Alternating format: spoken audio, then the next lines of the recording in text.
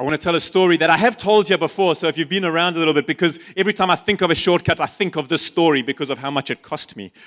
But I used to, I've got a little bit older and wiser now, I hope, but I used to enjoy doing the Doozy Canoe Marathon, which is a canoeing race for 3 days from Pietermaritzburg to Durban.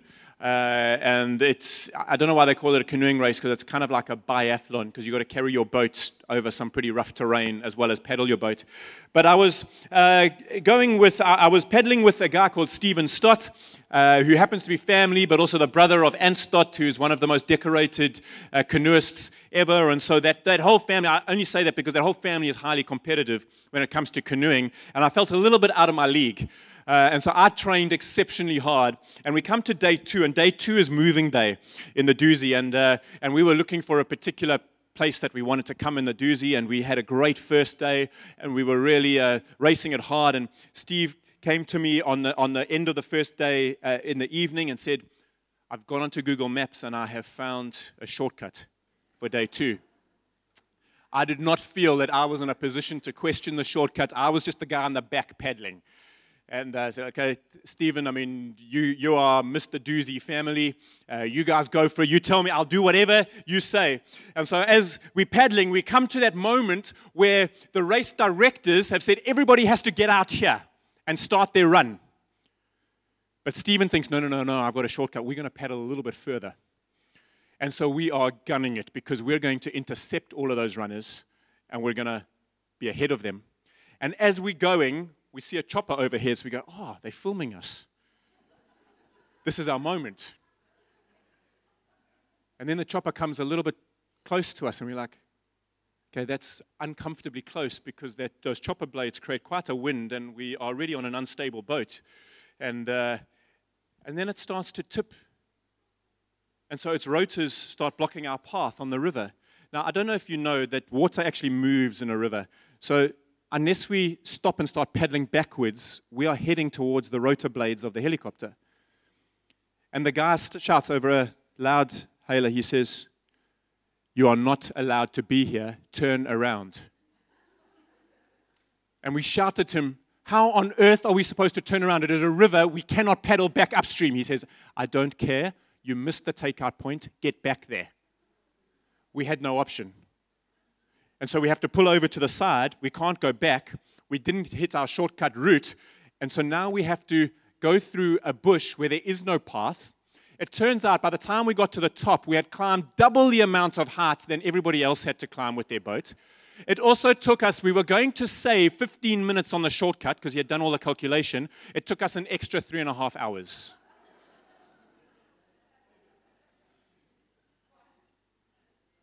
Well, that blew our race out. He never raced with me again, as though it was my fault.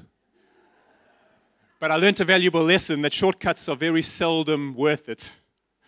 Shortcuts are very seldom worth it. And not only are they seldom worth it, they end up costing you a whole lot. As we stand today, as we're in Legacy Month, as we're just looking at just what biblical stewardship looks like, at what it means to leave a legacy. How do we leave a legacy? I was just reminded of this, that so many of us have these dreams and desires, and we think, well, if I just do this, or if I just do this, I've got a shortcut, or I'm trusting for that, and I'm trusting, we're always making a plan. The scriptures are actually quite clear that very seldom does a shortcut work. Actually, there's a biblical pattern to the way we should steward our resources. There's a biblical pattern to how a legacy should be built and left. There's a biblical pattern. I'm reminded of the scripture in Isaiah 55, 8 and 9. "For my thoughts, says God, are not your thoughts, neither are your ways my ways. As the heavens are higher than the earth, so are my ways higher than your ways, and my thoughts than your thoughts." Oh God, would we learn that lesson now? Because some of us are not young, so I can't say when we're young. Can we just learn the lesson today that your ways are higher than my ways? Your thoughts are higher than my thoughts. As the race director of the Doozy knew that it was dangerous to take that shortcut and so exited us all earlier, would we follow your ways, because the creator and the designer of our lives and life here on earth should know better which is the better path to take? So, Spirit of God, I pray that you would continue your work amongst us. We pray today that as the word is kind of brought to us, that you would teach us and show us and help us, that we would know your ways, your patterns, and what you're leading us into. Again, this whole series, this whole month is not a pressure month. It's not here to put something on you, but to help us be released into the ways of God. Our desire as pastors is to follow what Jesus came to do, which he says, I've come that you may have life and have it to the full. Not to come and put you under a burden, but to come and have fullness of life. And so everything we teach her, that is our endeavor, that it is to come so that we may understand what the patterns and the ways of life are that lead us into fullness. And so that is what we are desiring to do. As I have mentioned on the first week of September, vision gets us inspired, but it very seldom gets us to where we want to go to. It's discipline that gets us there. Vision gets us inspired, but it's discipline that gets us there. We are going to be inspired next week when we see these pictures. You're going to be inspired. But that doesn't mean that the building just pops up. It's going to be discipline that gets us there. See, our future is determined by the decisions that we make today. Our race was determined by the decision that we made on that day to take a shortcut which wasn't on the race director's route. The decisions that we make today in accordance with God's ways or our ways will determine what our future becomes. That's where we want to head. Remember, a legacy, I've been saying this each week, a legacy is that which is our testimony that's been passed down to the next generation. It's the emotions that people feel when they hear your name. I want people, when they hear my name, to have a pleasing emotion attached with that. That's my desire. It's the encouragement they receive during their tough days as they remember your example. When people are under pressure, but they've encountered you when you were under pressure, what is that testimony? That's a legacy. That's what we are looking to leave. And we've spoken about Genesis chapter 12 because that's been a directing verse for us in this season as Anthem. And we probably know that ad nauseum now for those that are part of Anthem, but for the benefit of those that are maybe here for the first time, we have felt God call us.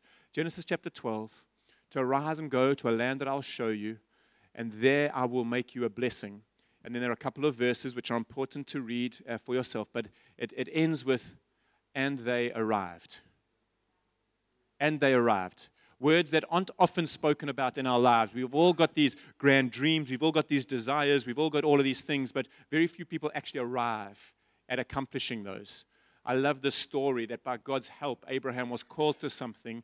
By discipline, he was able to fulfill the vision that God had, and they arrived. And so our desire is that we would be a people that arrive because we follow his ways, not ours. And so I want to look at something, just a pattern for legacy. Okay, a pattern for legacy. How many points do I normally preach? 3. Okay, today we got 10. I just thought I'd change things up a little bit, you know? Just make sure that Don stays on his game here. Today I've got 10, but we're going to move. So basically there's a story that we read of David, who was the king of Israel. And so God had appointed David to be the leader of this people that God had put his hand for blessing upon, right? And so we know that that doesn't translate into today, church leader. No, it becomes Jesus. So David was a foreshadowing of Jesus, the leader of God's people. And since Jesus, there has been no other leader of God's people. Jesus is the leader of God's people, right? And so we can equate David to Jesus, not David to Richard. Okay, let's just be clear on that.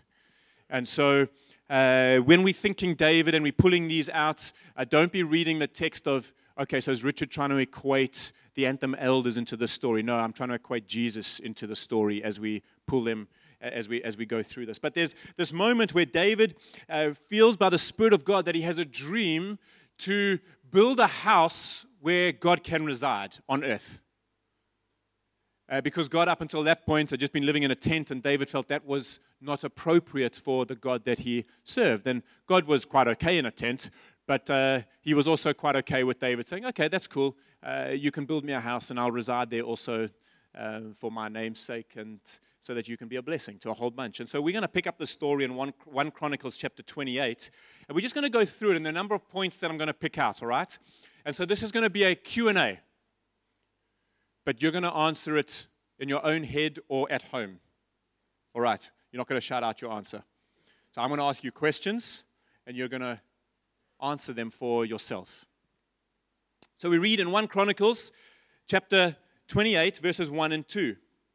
David summoned all the officials of Israel to assemble at Jerusalem. We're going to skip a few verses. So King David rose to his feet and he said, "Listen to me, my fellow Israelites, my people. I had it in my heart to build." It happens to be a house for the rest, as a place of rest for the Ark of the Covenant of the Lord. And I made plans to build it. And so the first kind of point in terms of a legacy, remember this is a pattern or a framework for building a legacy and leaving a legacy, is David summoned the people of Israel. And so my first point is just summons. Who has summoned you? Who has summoned us? You see, what summoned or summons does is it's the who question. It's who are we gathering around? Who has called us to what we are doing? And so the question could be answered, I've called myself to what I'm doing, or my spouse has called me to what I'm doing, or my kids have called me to what I'm doing. Obviously, the correct answer would be that God has called me to what I'm doing. Or the most prominent answer would be that. And so just in terms of a pattern for legacy, there's the summons. And I know we use the language of Jesus has invited us into his story. I get that. And so inviting and summons are two words that carry a different tone to them.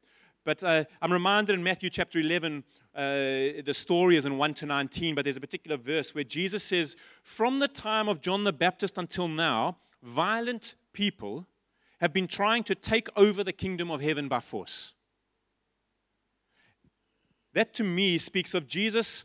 There's an invitation for the acceptance by the mercy of God for the forgiveness of sin. But then there's a commissioning to the mission of God. And that commissioning is less an invitation and more of a summons. Actually, there are violent people that are trying to take over the kingdom of God here on earth. And actually, it's the people of God, by the Spirit of God, that need to be a little bit more forceful. We're gathering around the mission of Jesus. Jesus has summoned us. As David summons the people, Jesus has summoned us. And so the question is, who has summoned you? Who has summoned you? Just a question for you to answer. Who are we gathering to? The story continues in verse 8. And so David says, "And so now I charge you in the sight of all Israel and of the assembly of the Lord and in the hearing of our God, be careful to follow all the commands of the Lord your God, that you may possess this good land and pass it on as an inheritance to your descendants forever. Now I charge you." A simple definition of charge is a duty and a responsibility that must be obeyed. We come into the New Testament. Paul charges Timothy to continue the work of ministry. And so if summons is the word that declares who do we gather to, then charge is what we gather to. What we gather to. And so I want to ask you the question, what are you gathered to? There is this charge that David, the leader of God's people, he's gathered them, he summons them, and then he charges them, this is what we are going to do.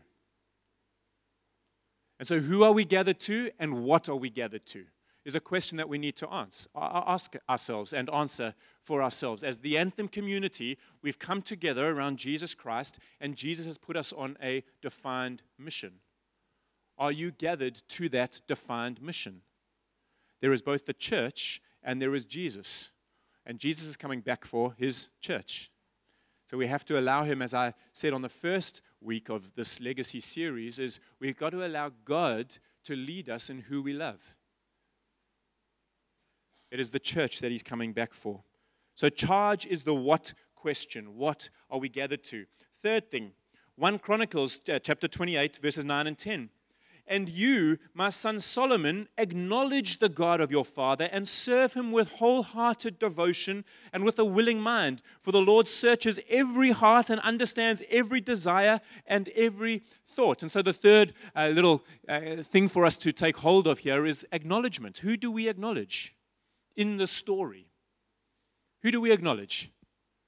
There's this acknowledgement that we have to, we got to do. And so Solomon's his son. David doesn't get to build the temple, for those that are unfamiliar with the story, but his son gets to build it. But David makes preparation for it, rallies the people, gathers them, and then says, actually, you've got to acknowledge God in this, because it's God who's called us to this. And so there's an acknowledgement. Who do we acknowledge? Fourth, there's this thing called submission, which generally in today's day and age we don't like.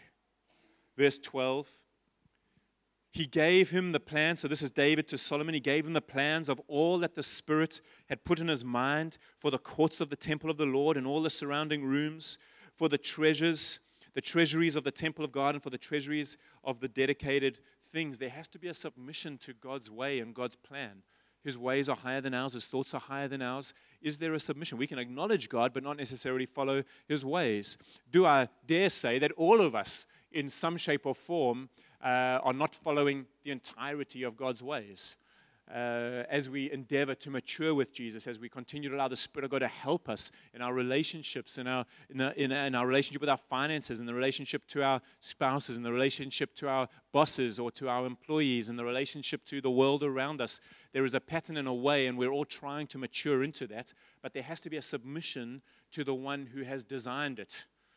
As Stephen and I did not submit to the course designer of the doozy and ended up costing us much more than we had bargained for, so it is with us when we are navigating, trying to leave a legacy and build a legacy and navigate our finances. If we think that we can do it devoid of submitting to the one who created and designed all things, then I think we are going to find ourselves taking a whole lot longer to get to the top of the mountain and a whole lot more exhausted and not finishing where we desired to finish.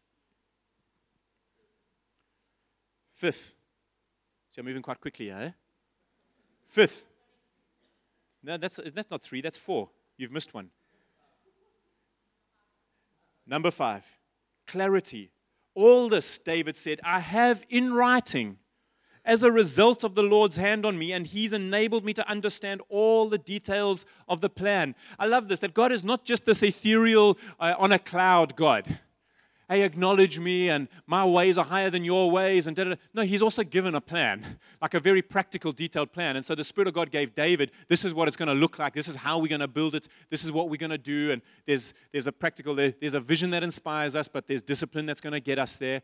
Like David leaves all of that, and so too does God give us a plan. Ephesians chapter 2, we've spoken about this many, many times, where Paul is writing to the church in Ephesus, and he says, once, before Jesus Christ, we were alienated, we were separated, we were excluded from the commonwealth of the people. Not the commonwealth, I know there's been a lot of activity around the British Commonwealth right now, just given what's been going on, but this is God's commonwealth. From the commonwealth of the people, exclusion, isolation, all of that kind of stuff. But then there's Jesus, who has broken down the dividing wall of hostility. And so now, what? We are built together. We are built together. We are formed together.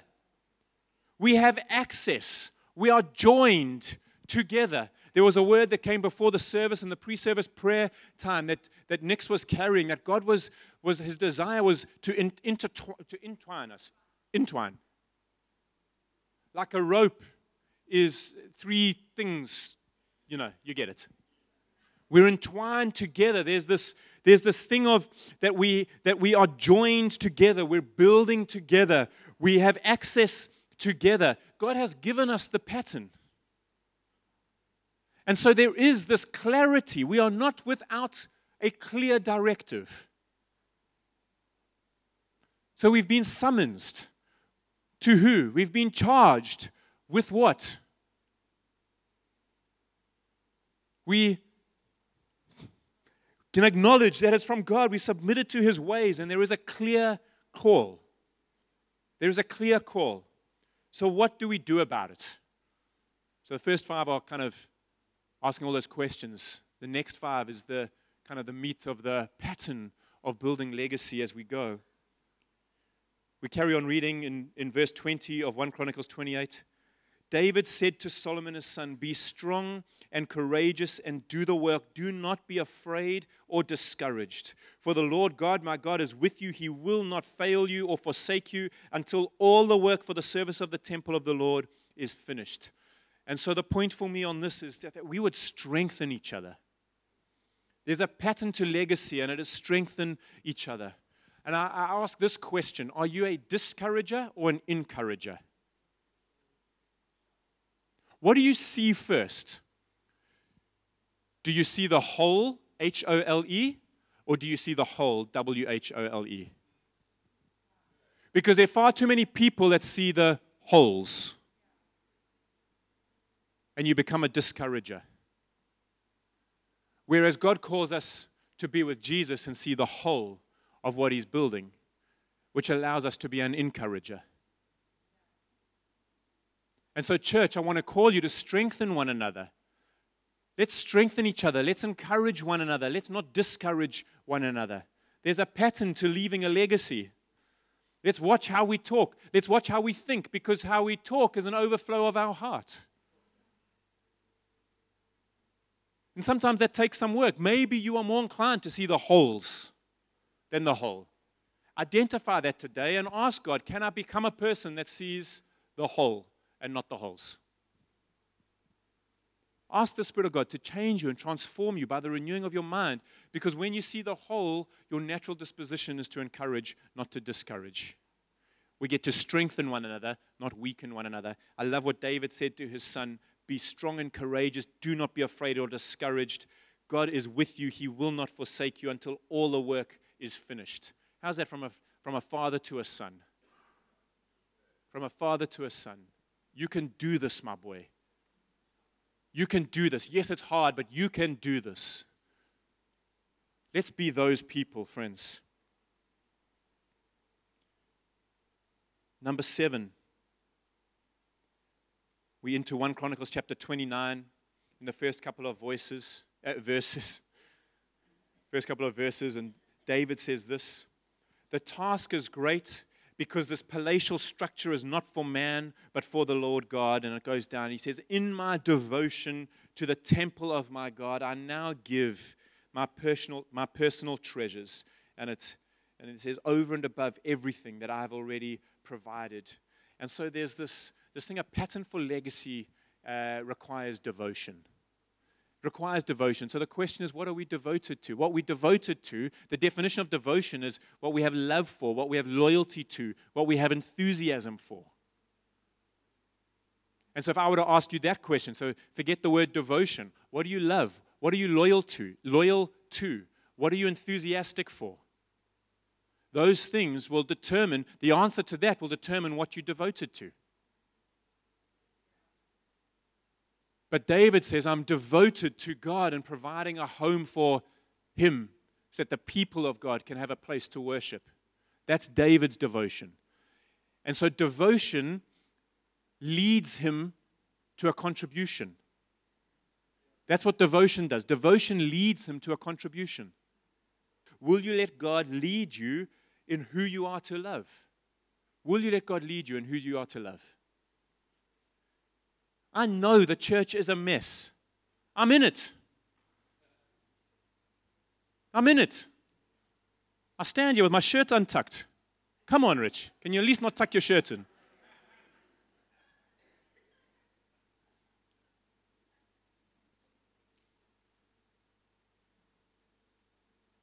You're in it. Oh, and we are beautiful. We are beautiful because the Spirit of God has redeeming stories. I love that song that we sung. I almost came up to lead us in a time and just of, I may get the words wrong, but we have this redemption song that we'll sing, and we'll sing it all along, all day long. What is your redemption story? We have redemption stories, friends. I used to be this, but now I'm this. I was like that, and now I'm like this. I thought like this, and now I'm like that. We all have redemption songs. The church is beautiful, friends, with our warts. with our pimples. We are beautiful because of what God is doing in us. See the whole, not the holes.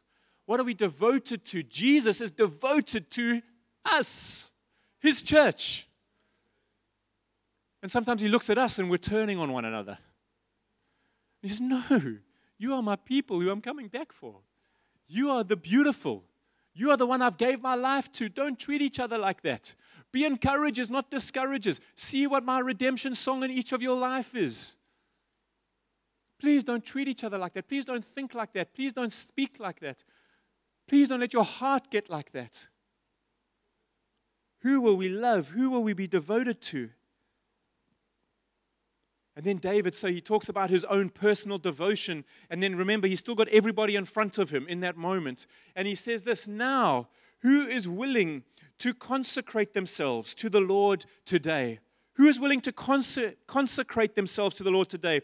And so the third thing we see is this consecration. So David is devoted to.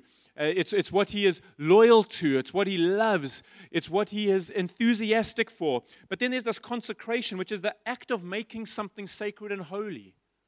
And so he says, okay, so this is what I'm devoted to, but now will you people consecrate yourselves with me? Who will consecrate yourself along with me? Who will make yourself holy for this task that we've been summoned for by the King? That we acknowledge that we've been charged with, that there's the clear direction of, that there's a submission to, that we've strengthened ourselves for. Will we take this devotion and will we ring fence it? Will we consecrate it? Will we make it sacred and holy for this task that Jesus has called us to? Will we make it sacred? It's a question we have to answer, friends. And what does consecration and devotion do? I love this. 1 Chronicles chapter 29, and this is where we're going to spend about a couple of minutes. Then the leaders of families, the officers of the tribes, it basically mentions a whole bunch of people. That's why I've just cut it out there. It says, they gave willingly. Anyone who had precious stones gave them to the treasury. The people rejoiced at the willing response of their leaders, for they had given freely and wholeheartedly to the Lord. I love the fact that consecration leads to contribution. When we consecrate ourselves, when we ring fence ourselves towards something that we're devoted to, what it lands in is a contribution. So here it was a monetary contribution. I'm talking beyond that. We're talking legacy here. So the money is part of it, but it's not all of it. What we consecrate ourselves to, we contribute towards to. So if we are devoted, if we love, if we're loyal to, if we're enthusiastic for the church, Anthem, His bride, this community, if we're devoted to this and we consecrate ourselves to this and we ring fence ourselves and make this sacred and holy, the automatic outcome of that will be a contribution towards this. Not just financial, but we will contribute, we will strengthen, we will encourage, we will find a way forward. We will not just be envisioned, but our discipline will take us to completion. We will get there. There is no other outcome to devotion and consecration than contribution. If we are devoted to shoes, some of you are laughing because you know something about me. If you are devoted to shoes, there is a contribution that follows your devotion.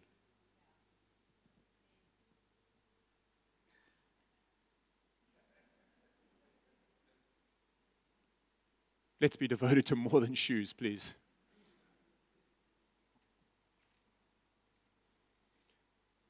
I love this, that people rejoiced at the willing response of their leaders, for they had given freely and wholeheartedly to the Lord. This speaks to me of an attitude or a disposition.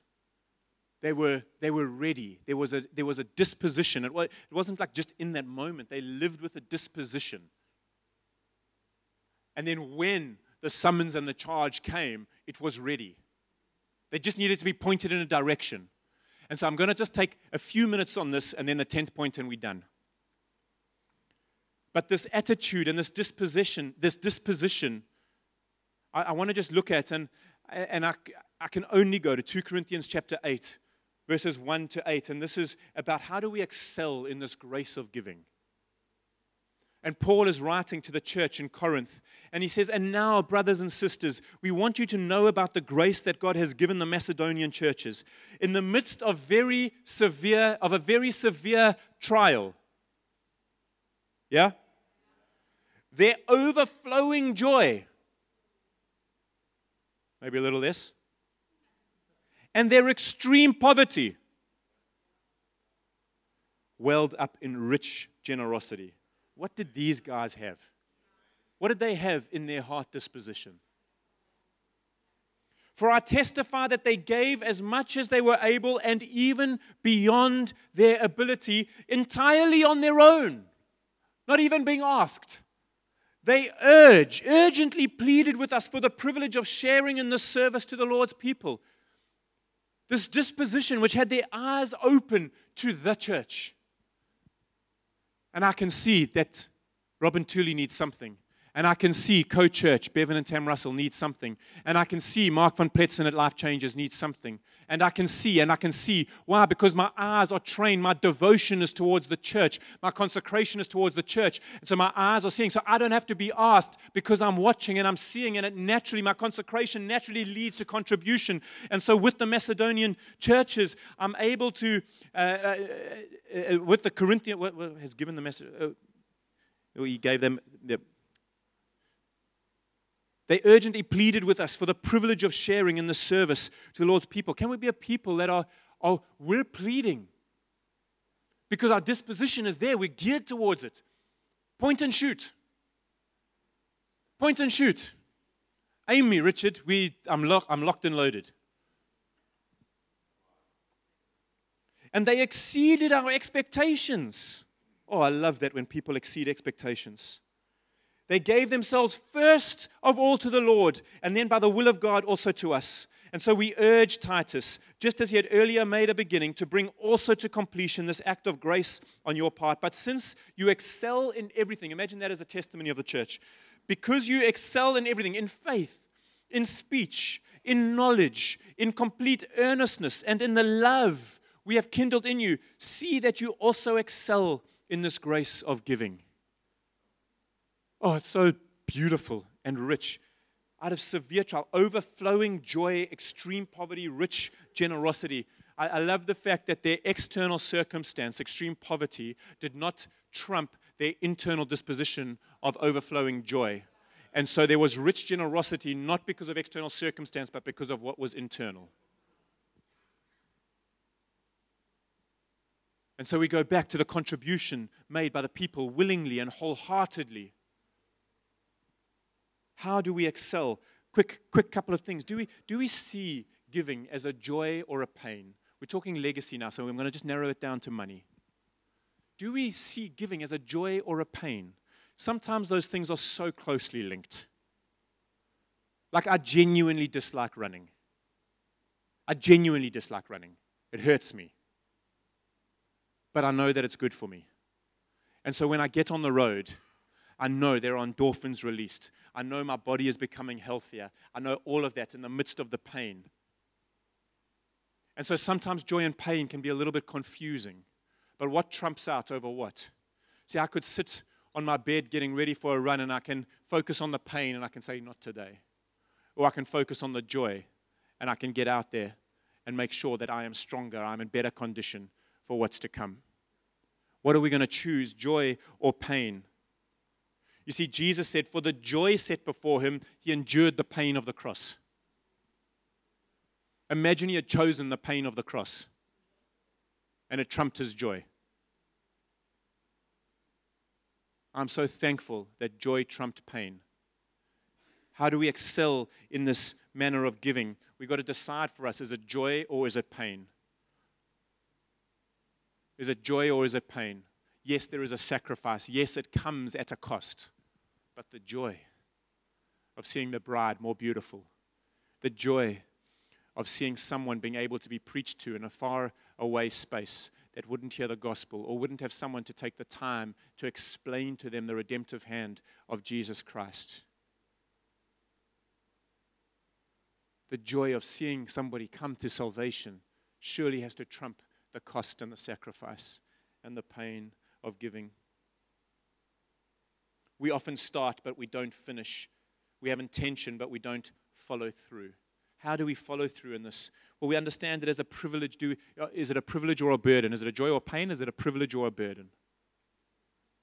The definition of privilege is just where we have an advantage over someone else. You see, the problem, when we view ourselves as burdened, we're always looking at somebody that has more than us. And therefore, I'm in the burdened state. But Jesus teaches us through the scriptures, be content in all situations. Can we see what God has put in our hands? Therefore, look at those that don't. And at the very least, we all have Jesus. We're in the privileged position. We're in the privileged position. But can we start just navigating our privilege a little bit better and our burden a little bit less?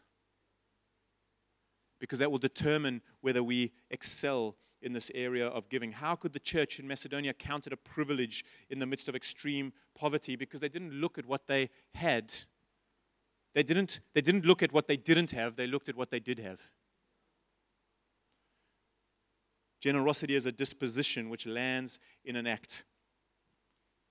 And then the third thing we read in this text is they said first they gave themselves to the Lord. So the question for us is, are we first the Lord or are we first ourselves? If we want to excel in this thing of giving, making a contribution, is it first the Lord? Have we given the Lord the opportunity to lead us in who we love? We started on the 5th of September and I asked the question, will you allow the Lord to determine what you give this legacy month? Have you got before Him and asked Him that? Or have we allowed burden and pain to trump joy and privilege? Just a question. Overflowing joy is an internal condition which trumped their extreme poverty, their external condition, and it welled up in rich generosity and outward action. And then I close with this, point number 10, which I absolutely love, 2 Chronicles chapter 7, verse 11. When Solomon had finished the temple of the Lord and had succeeded in carrying out all that he had in mind to do, there's this thing called completion. And so I've entitled the message today, it's often quite strange to put the title at the end, but I want you to take home this. Devotion leads to completion. Devotion leads to completion. And consecration leads to contribution. What are you devoted to? What are you consecrated to? We are summoned by Jesus. We are charged by Jesus. We acknowledge Jesus. We are submitted to Jesus. Jesus has made clear what our future holds and what we are to give ourselves to. Will we strengthen each other? Will we shape our devotion? Will we shape our consecration? Will we allow those two to shape our contribution so that we can stand one day and celebrate our completion? In Jesus' name we pray. Amen.